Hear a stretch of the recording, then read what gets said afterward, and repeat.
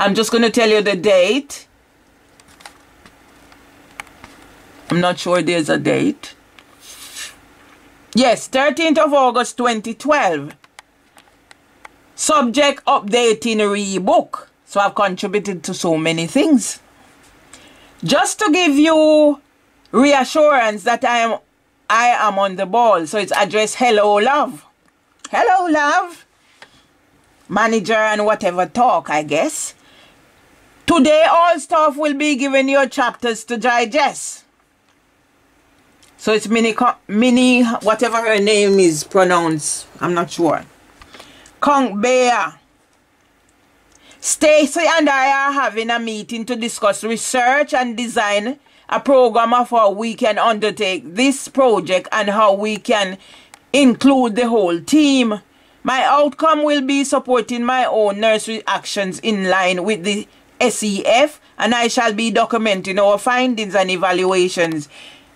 You many will be given 2 weekly updates from Mervelee, my EYFS coordinator, and of course myself in person. Today letters will be given out to parents. Warm regards, Julie. Many thanks. Yeah? So when I went to Big Child Care, Leave Big Child Care conversation on the 19th of September 2015, I met upon Minnie.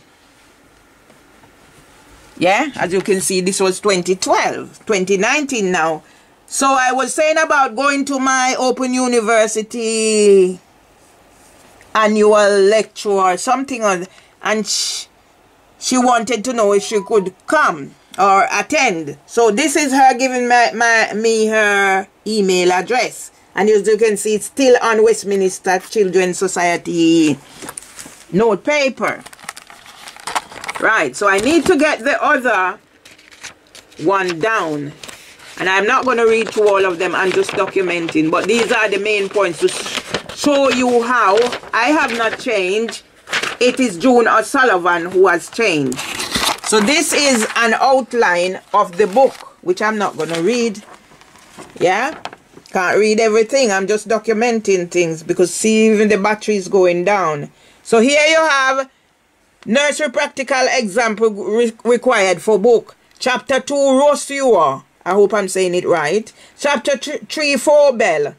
Chapter 4, the Macmillan sisters. Chapter 5, Piaget. Yeah? See how confident I am with the Piaget.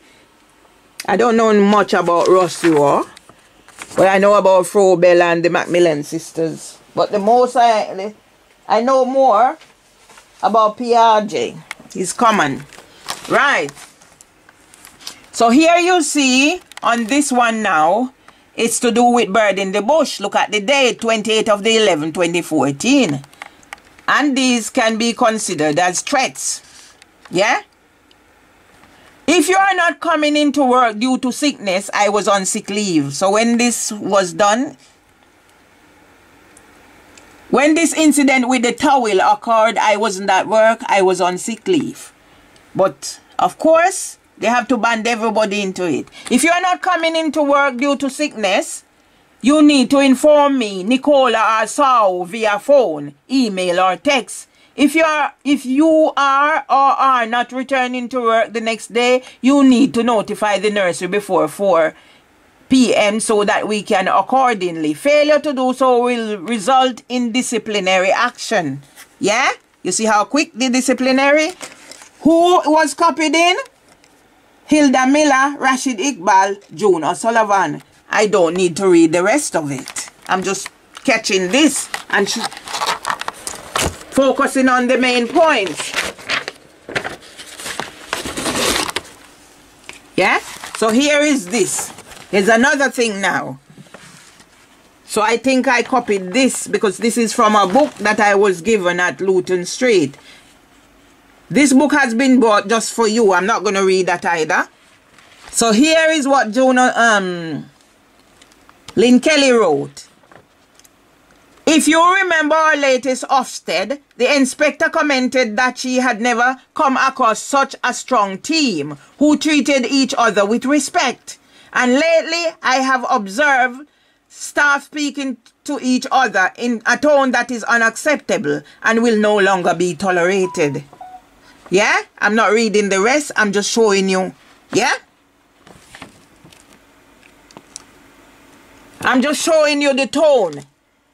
Yeah? Because she's saying tone that is not tolerated, but at the same time, she's issuing threats of disciplinary.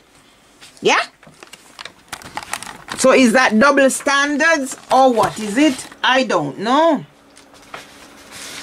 So let me get on with it.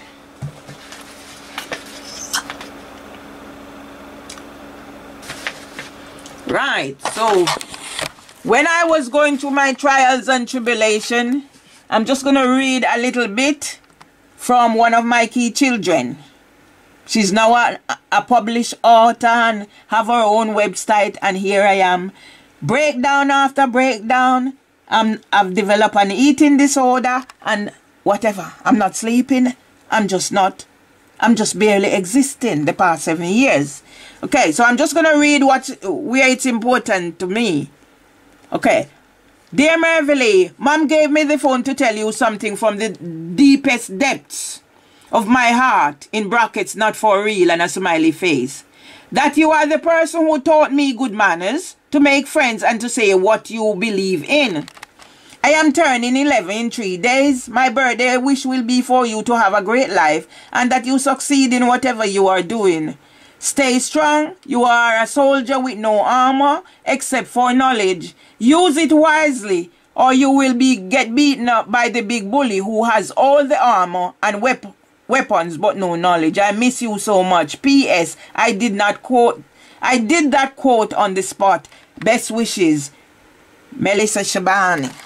Yeah? I'm just trying to tell my story, what has happened to me since the death of my mother that put me here. Yeah?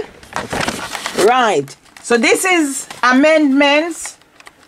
Yeah? Amendments to appendices reinvestigation in meeting. So I'm not going to read it as I said. I'm just tracking whatever I need to track. I can't read everything. So here it is. I'll read the headlines. Appendices re-investigation meeting. Appendix 1, page 1, lights. Appendix 2, page 2, send concerned and IEP. Appendix 3, page 3, banana incident. Appendix 4, page 3, being responsible. And I'm sure you have listened to what I said about who is being responsible. Appendix 4. No, Appendix 5, page 3, Thursday incidents. Appendix 6, other issues. Yeah? Yours truly, Mervelee Myers, FD Open, Nursery Officer, 21st of March, 2015.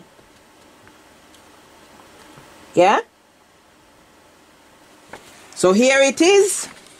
That was me making my amendment. I just don't accept anything anybody does per se, because I am the one who always come out worse for wear. So I make sure anytime anything is not clear, I clarify. So alright, the next one I'm looking at, I'm not reading either.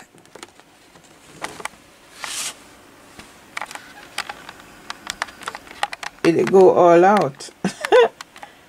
Okay, went all out. So this is, as you can see, I've put in pen on top, Darren Mahan.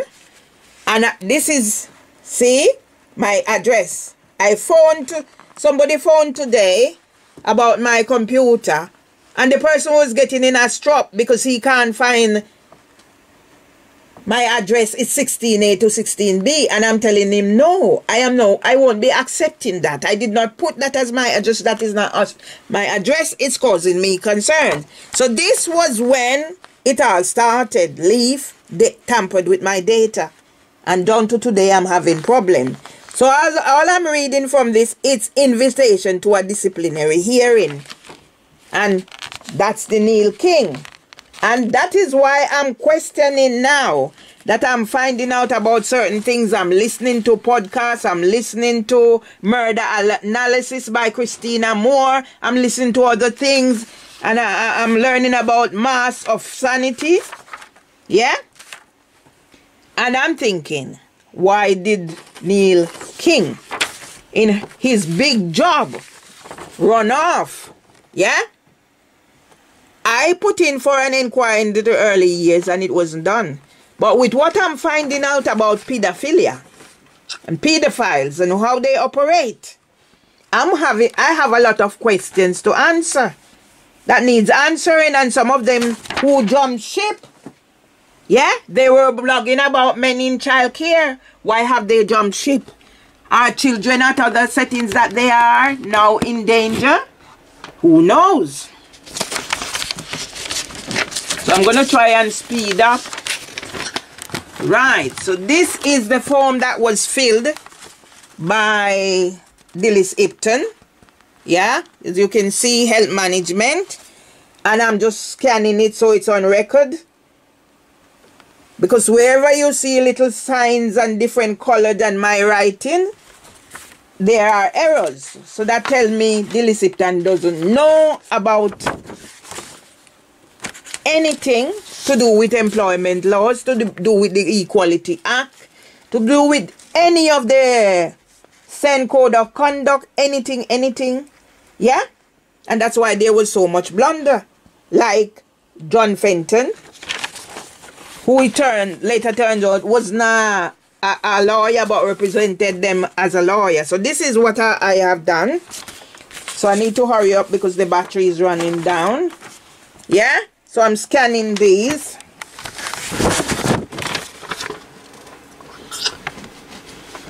Right, so the next one is 13th of April 2015. I am writing you to advise you of the outcome following the disciplinary hearing you attended on the 7th April 2015. There again, from when? And all I'm not gonna read everything. I'm showing you the name that's attached here. Rashid Iqbal. He was brought in, as I said, on positive discrimination. Are there questions now that need to be answered about why he was pushed? And yet he was pushed and coming to the employment tribunal as a witness line. Rashid Iqbal didn't know me. None of the witnesses that were on that thingy know me for any length of time. Yeah? So the other one now, I am writing to advise you of the outcome of the disciplinary appeal hearing that you attended on Wednesday the 13th of whatever. And I want you to look on the name on this one. Louise Cooper. Because it was only because I'm very alert to things that an article was written at Bird in the Bush, as you can see, Director of Business Development. And it was only because I was alert I came across that article. Yes, I signed a contract. Yeah? But after what they done to me, get Bates, Wells and Bradway to contact me, and whatever was done, when the judgment went online, getting Twitter and Facebook legal team to contact me. I've been targeted by Facebook from the 18th of September 2019 to where I'm now wiped out. As you can see, nothing. Facebook was only trying to scam me. As soon as I put a post there, I must advertise. I have about 15 pages or 16 pages on there. They go and they select my post that I should advertise. Why would I be advertising fingernail? Anybody who knows me know I have a fetish for fingernails. I grow fingernails, they break, I start growing again. But what I need to say again, I have that and I'm going to use those as a podcast. I saw a Louise Cooper in the Daily Express. Same finance. It can't be two different persons. I started making queries. Like when I make queries about anything else, it's disappearance. Alright. So this one now is from The date, 21st of May 2015. From Dilly Sipton, copied into Hilda Miller. Where is Hilda Miller? Was she one of the ring too? Yeah? Throw the baby out with the bath water? Yeah? You will find out more about me and her when after I went for a diabetes check, she come in. I'm ready to, I don't know. So I put her in her place. Nicely. As I know how to. Respectfully. Yeah? So here it is. I'll read this one. Further to your appeal hearing, the results of which have been notified to you, we need to meet with you to discuss the following outcome. The medical report. The medial report. Well, typographical error. To organize your return to work. Yeah, I don't need to read the rest. Only to say, at the appeal hearing, they claim they did not get the medical report from Dr. Laura Crawford, who sent me to occupational health them. So they had to disrupt the meeting to go read my medical report according to them. Yeah? At the disciplinary hearing, Darren Mahan had to ask questions. Was it a discipline? Was it a gross misconduct or a misconduct? So you see what I'm saying about. Yeah? Leave is just a shambles. And all to do with June O'Sullivan mask of sanity slipped from the time she was invested with an MBE. Yeah? So she decided whatever was in her past with her unwed mother, children, I learned these things from listening to her webinar. Whatever was in her past, she decided to become a psychopath. Yeah? I find out things about her from her webinar and her podcast. Yeah? She wants to be a destructive influence. She was a former mental health nurse. So that's why my file is missing and she using it to whatever.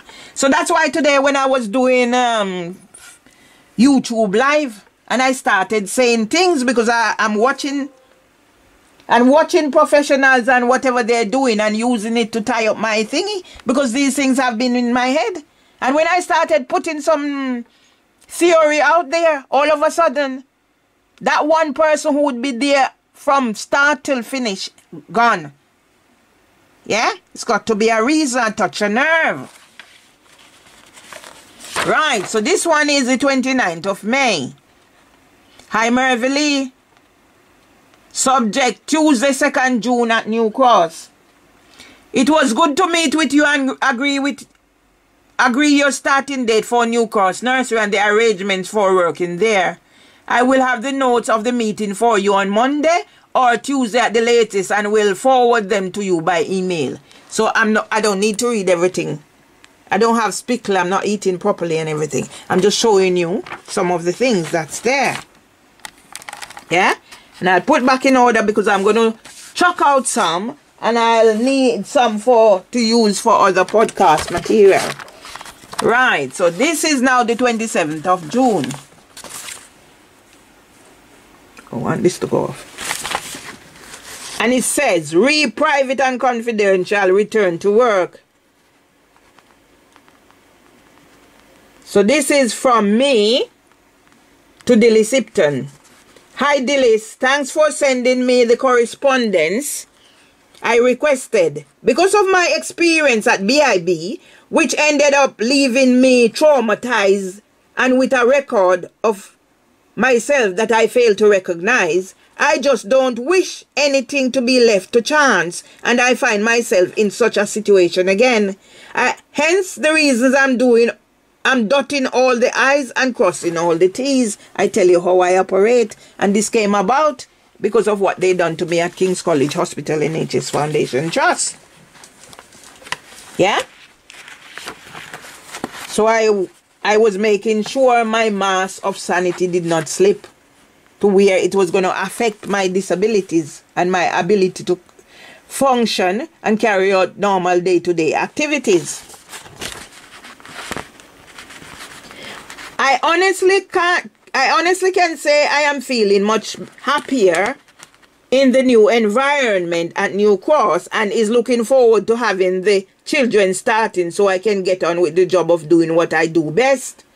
Working collaboratively as the practitioner, as the professional that I am in the team, making valuable contributions. I got home on Friday and there was a message from the NHS counsellor. I have to call her back to hear about the next steps in my consultations. Will keep you informed as soon as I get information. Am I not the responsible person making sure I pass on information? Okay. So this is now, so this is in reverse. So this is now, I need to read this. Because some of this, that's why I tell you, some of these people do not understand English. They have English as an additional language, I suppose. Yeah? And just to put on record, I pass GCEO level English at attending Manning School evening class. Yeah? So 22nd of June 2015. Dear Mervelee, I'm responding to the points that you raised in the email of the 14th of June. I am sorry for the delay. This woman loves to say sorry for delay. She's always delaying. In one thing that she wrote, she sent me in the first paragraph, 2 sentences in the first paragraph. Sorry 2 times. Yeah? Because I tell you, this woman was being discriminated against. Yes? And that's the only reason she behaved the way she did. I am sorry for the delay in replying, but I was on holiday. She's always on holiday. The week before last, and I am just catching up with all the emails. Yeah? So, they set your targets. You can't miss the targets, but they can do as they please. It goes up to the employment tribunal. Firstly, I have attached the notes of the meeting of the 26th of May 2015, which you had with Hilda and me. I am sorry. Here again. I am sorry that these were not forwarded sooner. Eh? Do your work so you don't have to say sorry. What sort of professional are you? But various holidays and leave intervened. If I am going on holiday and I'm going on leave and I have certain things to do, they are sorted. Yeah? There were action points from that meeting to be addressed, but it was not intended that there would be a specific document entitled Return to Work as such. You see how methodical I am?